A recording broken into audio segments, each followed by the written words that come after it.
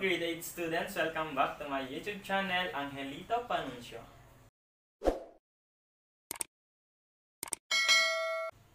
In this lesson, you will learn how to factor quadratic trinomial in the form ax² plus bx plus c where a is not equal to 1.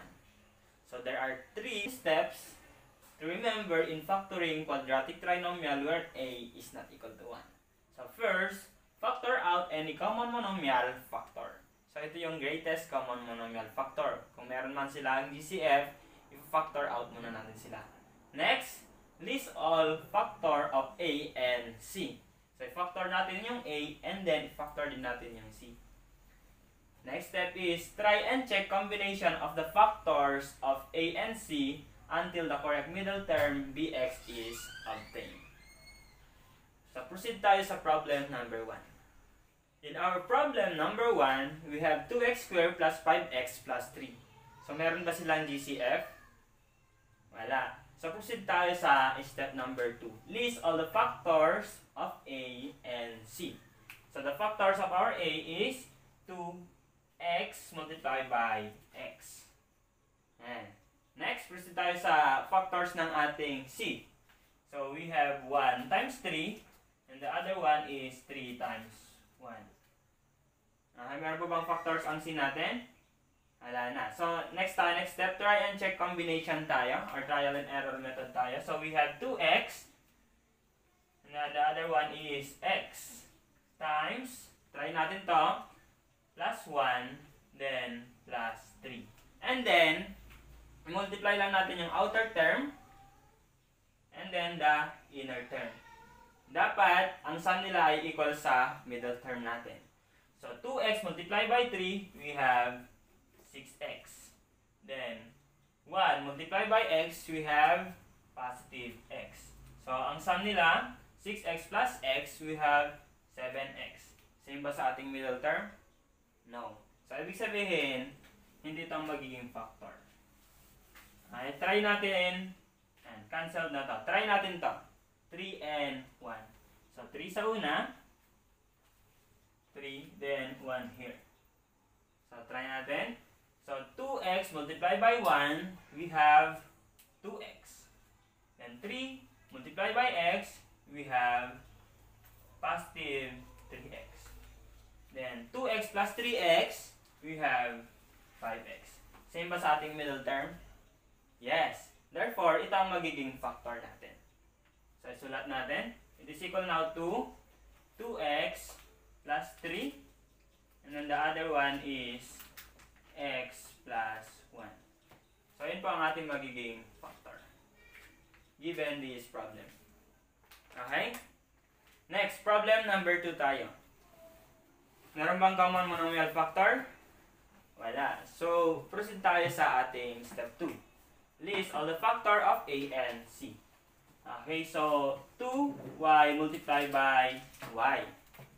Here, ang factors natin dito ay 1 times 15 or pwede rin naman 15 times 1.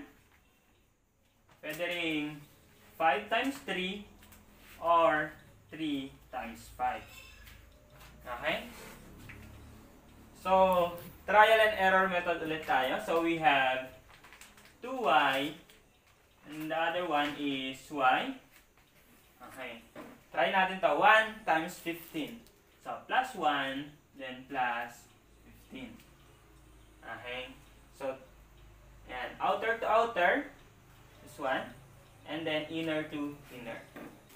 So, 2y multiplied by 15, we have 30y. 1 multiplied by y, we have y. So, plus y. So, ang magiging sum nila is 30y plus y, we have 31y. Hindi sila pareho sa ating middle term. So, x ang factor niya. Next, try natin naman yung 15 and 1. So, 15 dito. Then, 1 dito. So, 2y multiplied by 1, we have 2y. Next, 15 multiplied by y, we have 15y. Okay, 2y plus 15y, we have 17y. Same ba sila? No. So, x na naman to. Okay? Try natin tong 5 and 3. So, 5 dito. And then, 3 dito. So, 2y multiplied by 3, we have 6y. Then next, 5 multiplied by y, we have 5y. 6y plus 5y is equal now to 11y. Same ba sa ating middle term? Yes. Therefore, ito po yung magiging factors natin. So, sulat natin dito. So, we have 2y plus 5, and the other one is y plus 3. Okay? Gets? Okay, so proceed tayo sa problem number 3. Problem number 3. In problem number 3, we have 3a squared plus 7a plus 4. So, since wala naman silang common monomial factor, proceed tayo sa ating step number 2. List the factors of a and c. Factors ng a natin, we have 3a multiplied by a. And then sa c natin, we have 1 multiplied by 4. Pwede rin siyang 4 multiplied by 1. Or 2 multiplied by 2. Then trial and error tayo. So we have 3a. And then the other one is a. So, try natin to. 1 and 4. So, plus 1 and then plus 4. So, outer to outer, inner to inner. So, 3a multiplied by 4, we have 12a. Then, 1 multiplied by a, we have a. So, ang sum nila kapag kinuha 12a plus a, we have 13a. 13a, dito, 7a, they are not the same. Therefore, hindi ito magiging factors natin. Okay? So, x. Next, try natin itong 4 and 1. So, dito 4. And dito naman is 1. So, 3a multiplied by 1, we have 3a. Then, 4 multiplied by a, we have 4a. Is equal now to 3a plus 4a, we have 7a. Same ba sila sa ating middle term? Yes. Therefore, ito po yung magiging factors natin. So, isulat natin dito. We have 3a plus 4, and then the other one is a plus 1. So, yun yung magiging sagot natin. Gets?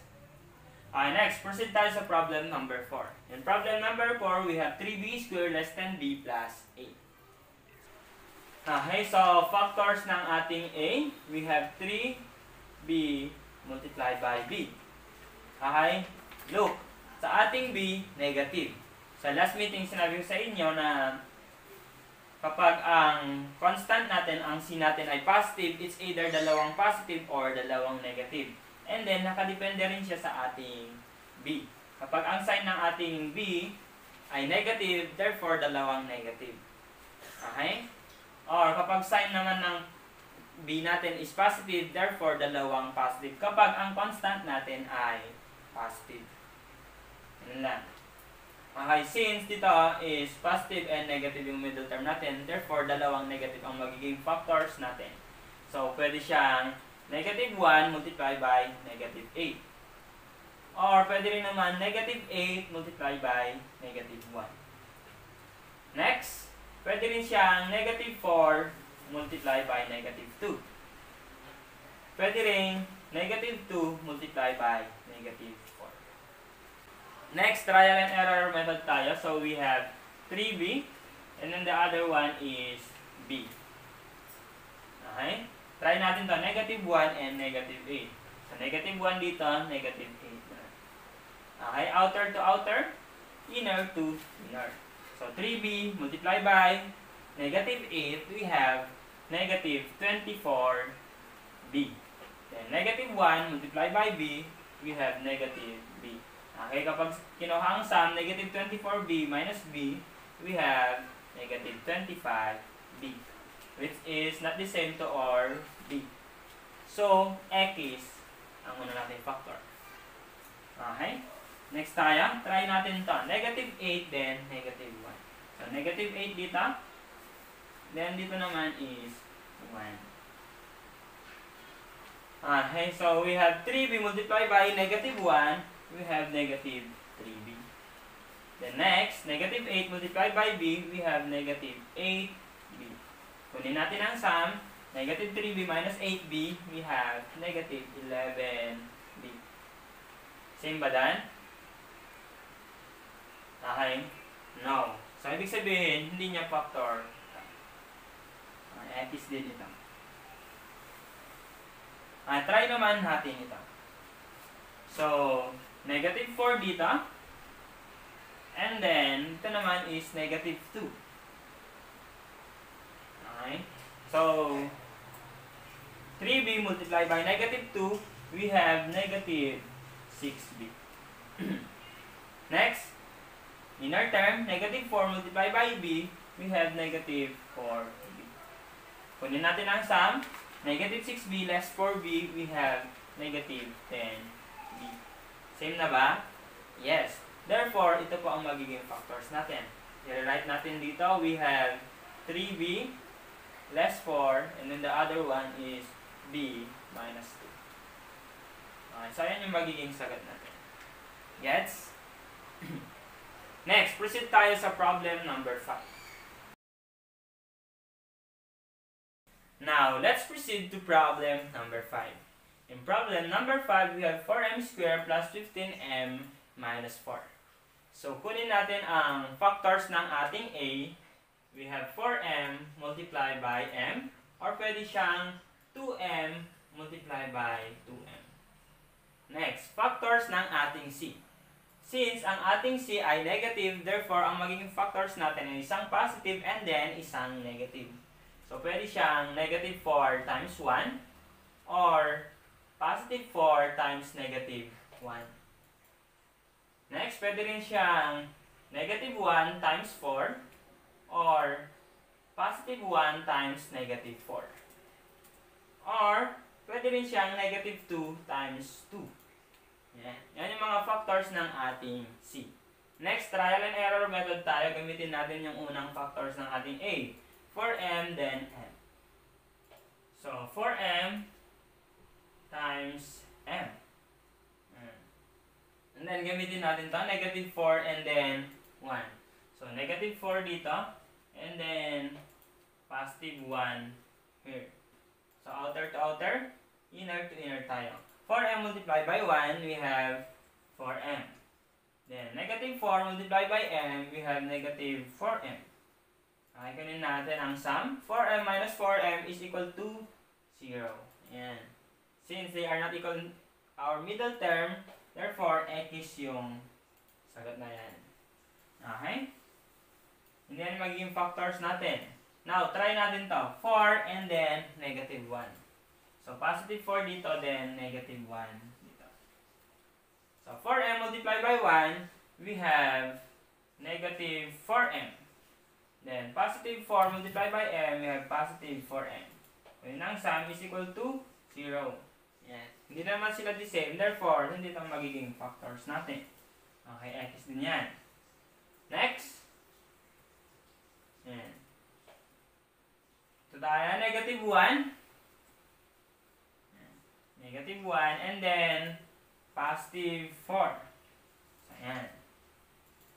4m multiplied by 4, we have 16m. And then, negative 1 multiplied by m, we have negative m. Okay, 16m minus m is equal to 15m. Same ba sila sa ating middle term? Yes. Therefore, ito po yung magiging factors natin. I-rewrite natin. So, we have 4m minus 1, and the other one is m plus 4. So, yun yung magiging sagot natin. Yes? Next tayo sa problem number 6. In problem number 6, we have 5n squared less 18n minus 8. So first, kunin natin ang factors ng ating a. 5n multiplied by n. Next, ang ating C, since negative siya, therefore isang positive and then isang negative na naman ang magiging factors natin. So, pwede siyang negative 8 multiplied by 1 or positive 8 multiplied by negative 1. Pwede rin siyang negative 4 times 2 or positive 4 times negative 2. Next, pwede rin siyang negative 2 times 4 or positive 2 times negative 4. Last, pwede rin siyang negative 1 times 8 or 1 times negative 8. Okay? So, next, trial and error method tayo. Gamitin natin yon. So, 5n and then the other one is n. Okay, gamitin natin to. Negative 8 and then 1. So, negative 8 dito and then positive 1 dito. Okay, outer to outer, inner to inner. So, 5n multiplied by 1, we have 5n. Then, negative 8 multiplied by n, we have negative 8n. 5n minus 8n is equal to negative 3n. Same ba sila sa ating middle term? No. Therefore, hindi ito ang magiging factor natin. Okay, x. Next, try naman natin to. Positive 8 and then negative 1. Okay? So, 5n multiplied by 1, we have negative 1, is we have negative 5n. Okay? Next, positive 8 multiplied by n, we have positive 8n. So, negative 5n plus 8n is equal to positive 3n. Same ba sila sa ating middle term? No. Therefore, hindi yan ang magiging factors natin. Okay? X din to. Next, try natin to. Negative 4. Negative 4. And then, positive 2. So, positive 2. So, 5n multiplied by 2, we have 10n. Then, negative 4 multiplied by n, we have negative 4n. Is equal now to 10n minus 4n is equal to 6. Same ba sila? No. Therefore, hindi yan ang magiging factors natin. X. Next, try natin to. 4, positive 4, and then positive 4, and then negative 2. Okay, negative 2. 5n multiplied by negative 2, we have negative 10n. Then positive 4 multiplied by n, we have positive 4n. Is equal now to negative 10n plus 4n, we have negative 6. Are they the same? No. Therefore, hindi rin yan ang magiging factors natin. Next, try naman natin tong negative 2 then 4. So, negative 2 dito, and then positive 4 dito. So, 5n multiplied by 4, we have 20n. Negative 2 multiplied by n, we have negative 2n. Is equal now to 20n minus 2n, we have 18n. Ayan. Tama? Same na ba sila? Negative 18n, then positive 18n. Are they the same? No. Therefore, hindi rin yan ang magiging factors natin. Okay? Try naman natin to. Positive 2, and then negative 4. So, negative 4 dito. So, 5n times negative 4, we have negative 20n. 2 multiplied by n, we have positive 2n. Right? Negative 20n plus 2n is equal to negative 18n. Are they the same now? Yes. Therefore, ito na yung magiging factors natin.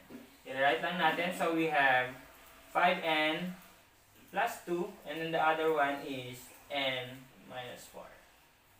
So, yun yung magiging sagot natin. Gets?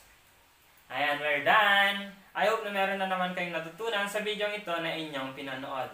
Don't forget to like, subscribe to my YouTube channel, share to your classmates, and then if you have clarification, ask your teacher. See you next time!